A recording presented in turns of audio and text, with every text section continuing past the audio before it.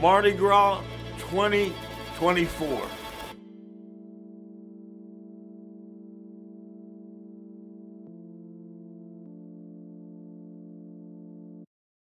Hi, my name is Scott Hinkle. I am an alumni here at CFNI from way back, but I've been privileged to help lead this Mardi Gras outreach for several years. And it's an honor to see how Jesus works through those of us who come together and move forward. Light works best in darkness. Mardi Gras. You look at what's going on today and you have to realize it is a religious celebration at its roots. It's a 40-day celebration, and it all builds up to what's called Fat Tuesday, which is the day basically of feasting and partying, and the next day is Ash Wednesday. So basically you feast, you party, and then you go to church and repent on the next day. That is the essence of it all. It's a far cry from what it is today.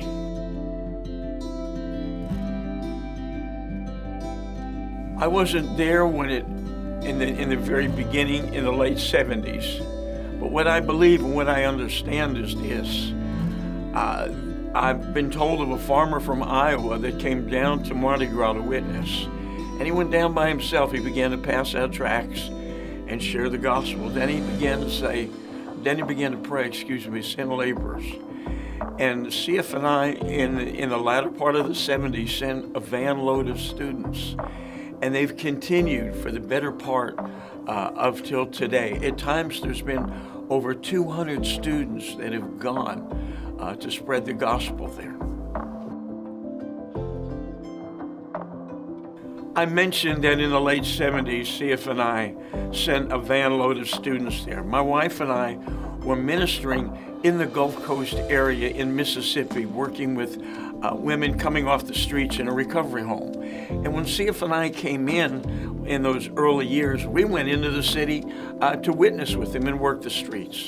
So some of the years passed. The Lord called us to move back to Dallas from Los Angeles and working in Hollywood, to come back to Dallas. And as I was driving across West Texas, barren West Texas, in a U-Haul truck, the Holy Spirit spoke to me and said, "Scott, take a team to Mardi Gras, New Orleans."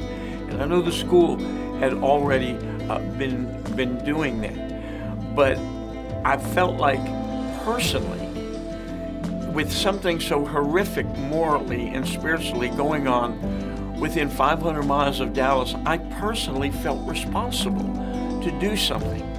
So we began to partner and work together with the team that was being led by David Butterbaugh at that time, and go down and let's make a difference. And the great thing is, not only are we leading people to Jesus, but we've been able to help strengthen and encourage local believers there as well. During the Mardi Gras outreach, I had the opportunity of holding a sign that said, "Tell me your dream."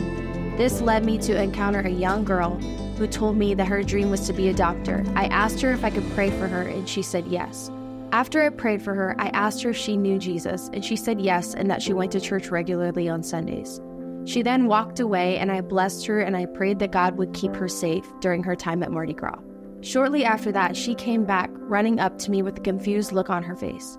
She asked me, "Why do you and I believe in the same Jesus, yet you are here preaching the gospel, and I am here on the other side?" After this, I was able to share my testimony with her and how God delivered me from living in that very lifestyle. Then God was able to show her that she is a daughter and that there is still a call and a purpose on her life. And she left really contemplating what God was trying to do in her life and what he was trying to speak to her. What's impacted me most, this past year, we had a team. We had 45 students that were part of a group of about 105 altogether. And when you go to Mardi Gras, New Orleans, you have 1 million people getting crazy, drunk, naked, weird, and insane. And I would venture a good guess, none of them have Jesus, Christianity, or church on their mind.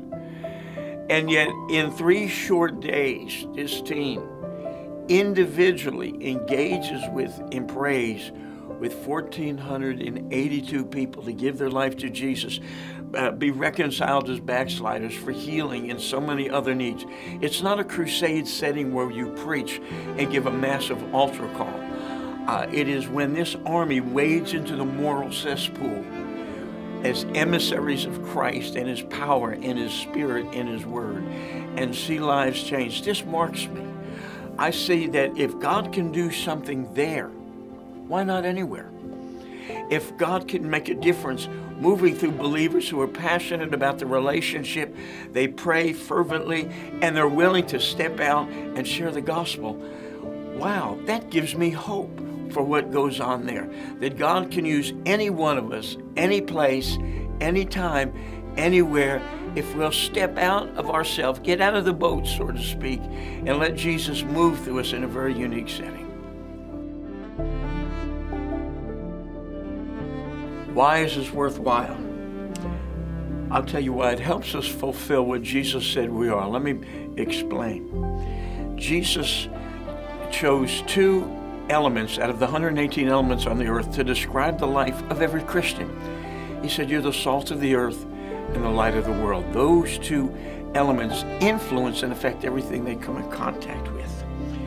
And so, as a Christian, we are designed to influence other people. Secondarily, in Matthew 4:19, Jesus said this, follow me, and I will make you fishers of men. Here's a simple interpretation. If we are really following Jesus, we're fishing for others. If we're not fishing, then, my friends, we are not fully following. So this outreach really puts us in a place where it's us, the Spirit of God, the Word of God, people that don't know Christ, and our lives as vessels. And we see how God can move mightily through anybody who will let Him do it His way. And it helps us walk. Now, not everyone is going to go down to Bourbon Street or horrific urban inner city situations. But God wants to use every one of us in the circle of our own life to lift Him up and bring others to Him, no matter what we feel like our ministry, gifting, or calling is. I love to tell people I'm an introvert by nature. I am not an extrovert, the typical picture of that, no. But yet Jesus paid no attention to my natural wiring when I surrendered my life to Him. So I urge people, come and go. God may birth something in you and through you, and it will mark you for the rest of your walk on this earth.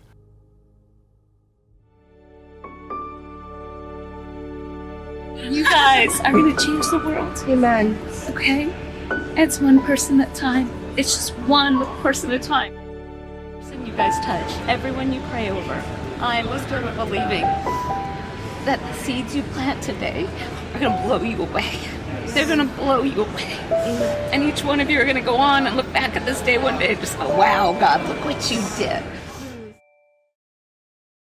This year at Mardi Gras, I got to see so many students step out in boldness and courage and learn that evangelism is for everyone. We're all meant to preach the gospel and love on people. And so being able to hold signs like free hugs or tell me about your first love, it normalizes us that we're supposed to have conversations with strangers, with drug addicts, with people half naked. We're meant to love on the world. And so this past couple days that I got to go to Mardi Gras, I realized we're meant to love on people, even those that are uncomfortable to talk to. In the Mardi Gras outreach, as we were out on the streets, one of my teammates points to this homeless man and tells me to go pray for him. So I walk up to this man and I ask him the question that was on my sign, which is, what's on your bucket list? And he answered me with that he would like to return to school and go back and continue his studies. So we got to pray for him for that, and we got to present the gospel of Jesus Christ to him. And he said that he was already saved, but it was very hard for him to get into the Word and live out this life with Jesus. And so I felt led by the Holy Spirit to ask him if he had heard about the baptism of the Holy Spirit. And he said he had never heard about it. So we got to explain that the Holy Spirit is a helper and a provider that will walk this life out with you and help you with Christ. And so he was like, I want that. So we got to pray over him the baptism of the Holy Spirit, and he got baptized right there.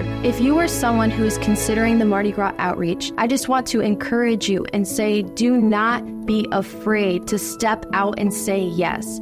There is so much that God wants to do through you and what He has placed in your life. And He has given us the authority to go and preach the gospel. So now it is your time to go.